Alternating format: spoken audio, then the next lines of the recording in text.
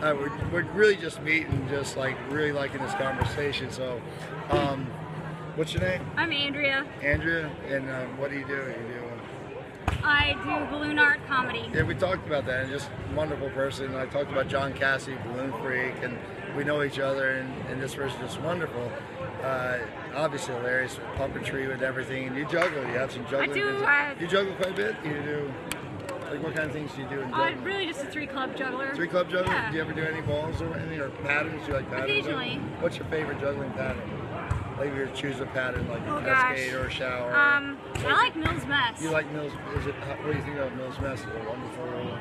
I think it's fun to do. Why? Fun pattern. Well, I think it's the first slightly more complicated pattern that I felt like I could take from balls to clubs. That's awesome. So, how did Mill's Mess come about? Like who? How was it invented? Yeah, did somebody invent it, or? I assume someone did. I learned it from someone. Probably dead person, right? I mean, you assume, right? I have no idea It's who been around invented for it. probably. Someone named Mills, I assume. Oh, yeah, that's funny, and they probably are dead. I don't know. I would think they'd be dead, right? What is your assumption?